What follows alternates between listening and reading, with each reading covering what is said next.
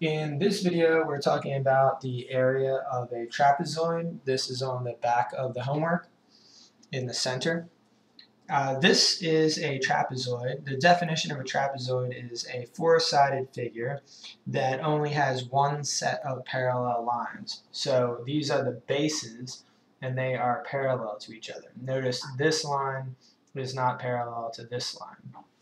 Also, just note that you can have a trapezoid that looks like this, that's like cut off like this. So these don't have to be out like that. That makes it an isosceles trapezoid, but it doesn't really matter. The important thing for you to know is that there's two kinds. One that looks sort of like that, one that's cut off like this. Now, the formula for the area of a trapezoid, which area means the measurement inside, is the average equals, the area equals the average of the bases times the height. So now you have two bases and they're two different lengths. So which one are you going to use? Well, you're going to use both of them. You're going to find their average and then multiply times the height, which is the 3 meters.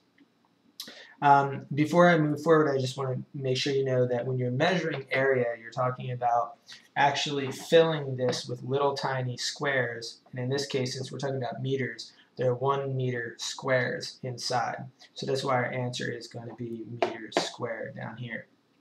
It's literally how many squares can you fit inside, as opposed to perimeter, which is a measurement around the outside, which would be 6 plus 4 is 10, 4 is 18 altogether. Okay, so now, average of the bases. Well, formally that means you take your one base and your second base, so B1 and B2, so we substitute them in here, 6 plus 4. You add them together, and then you divide by the number of numbers, so 2. So 6 plus 4 divided by 2, 6 plus 4 gives us 10, divided by 2 gives us 5. The height, however, is 3. The height is measured straight from one base to the other. These numbers are tricks. You don't need them. If you were measuring the perimeter, the distance around, you would need them, but you do not need them in this problem. So now you have 3. So this, like we said before, simplifies to 5 times 3 is 15 meters squared. Definitely memorize the formula.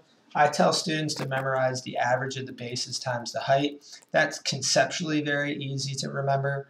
Then how do you get it? It's base 1 plus base 2 divided by 2 times the height.